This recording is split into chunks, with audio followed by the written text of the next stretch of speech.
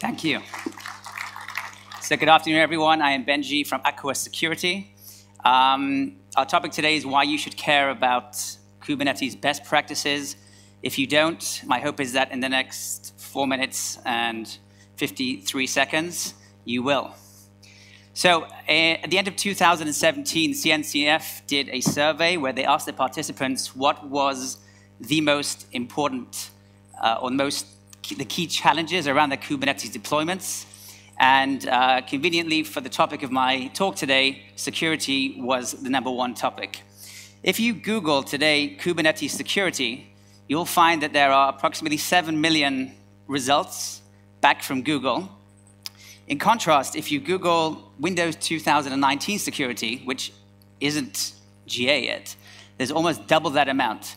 This is representative of a certain knowledge gap in the information security industry regarding not just Kubernetes, but in general containerized applications, especially how do organizations secure their Kubernetes environments. Because of this, if you ask your average chief information security officer or even a standard information security professional, how do I secure my Kubernetes cluster? What are the best practices?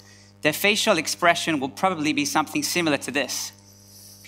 And the reason is that security folks are still trying to kind of get to terms and understand how do containers work, what is Kubernetes, and take their existing security tools and procedures and apply them to something like a Kubernetes cluster. So, as it happens, Kubernetes has done an amazing job of documenting how to secure your Kubernetes cluster. Some of the topics that are covered in this very, I would say, extensive document are things like ensuring authentication is enabled, how do you enforce segregation of duties, and you do that obviously using authorization, ensuring that all communication with your API server is authenticated, encryption of secrets, recently even encryption of objects in the etcd database, and obviously ensuring that there is constant visibility of everything that happens within the cluster environment. Failing to do this, there are many, many risks from a security standpoint. Some of the top ones you can see on the slide. They are things like privilege escalation. So within my Kubernetes cluster, how do I ensure that I don't if one node is compromised, that doesn't allow me to see all the nodes or get access to all the images within that cluster. Exfiltration of sensitive information, that can be secrets, those can be manifest information. We want to ensure that even if a particular component of the cluster is compromised, that the damage is minimal. CIS, the Center of Internet Security, has done an incredible job. They've created a standard both for Docker and Kubernetes, which defines how should my Kubernetes be secured. It's a 200+ page document, very detailed, with step-by-step examples, and most organizations should be using this to gauge how secure their Kubernetes cluster is or not. So if there's so much around, if there's great documentation from Kubernetes, if there's things like the CIS benchmark, why are we hearing more and more frequently about high-profile cyber breaches that are happening via Kubernetes? This is an example from Tesla at the end of 2017. Tesla had a publicly internet-facing Kubernetes cluster. The particular instance that they used had the Kubernetes dashboard enabled with anonymous authentication, meaning that all the hackers had to do was access that dashboard, and from the dashboard they had visibility to the secrets, the nodes, the pods, and everything within that cluster. Obviously, that is not something we want to happen.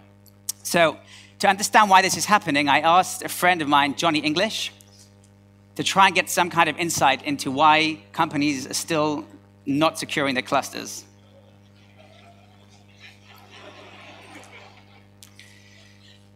So that's a very profound insight from this very wise gentleman, but that is something that we should all be aware of. Yes, you can secure your Kubernetes clusters. However, many flavors that are being used and are ubiquitous today are not secure by default. Every information security professional knows one of the key, I would say, the key tenets of security is to secure things by default. 3 tools that I'm going to leave with you in the next 30 seconds. These are all free. You can get them from the Aqua GitHub page. The first one is QBench by our very own Liz Rice. This will take the CIS benchmark and automate. It'll basically do an assessment of your Kubernetes cluster and tell you for each check whether you pass or fail. Very, very important tool. The second one is Kube Hunter. This allows you to do a essentially penetration test against your Kubernetes cluster. The third one is a micro scanner. It secures your payload. Okay, so within the image, when you build the image, I'm being kicked off. But when you build the image, essentially, we can check what are the contents in that image. Does it contain vulnerabilities or not? And you can see here as an example, the build will actually fail. So if you go to our GitHub page, you can try the micro scanner. It's completely free. In this example here, we've identified a vulnerable version of Nginx inside that image, okay? And we give you the MVD score, the vendor score, and the information you need to remediate this image to ensure that it does not expose you to unnecessary risks. Thank you very much for your time.